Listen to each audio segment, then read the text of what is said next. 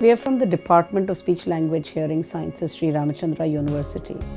For the past decade, we've been working in rural communities in providing services related to speech and hearing to children and individuals in the community.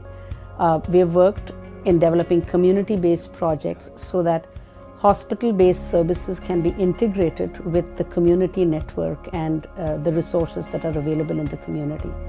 In this project Empower, we are going to develop a mobile application which is going to be designed and driven by the requirements of the speech language pathologists and audiologists.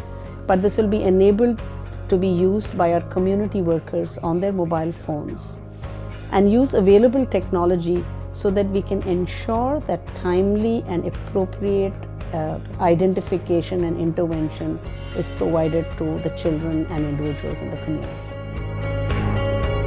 When a child is born with cleft, they face many challenges, and their problem starts from the day one of birth and it goes up to the time they get married.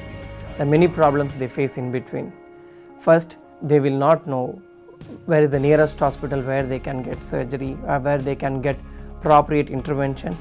Next, not many children are accepted in school because of their poor speech. Poor speech is present because their intervention might be delayed at an earlier stage. And it is further complicated by when they go in search of employment. Their employers are not very confident when they start to speak. When they see their marks, they are very happy. But when they start to communicate, it doesn't get translated. And the next level, especially it is seen in women, they want to get married. Their speech and their appearance is a big obstacle for them.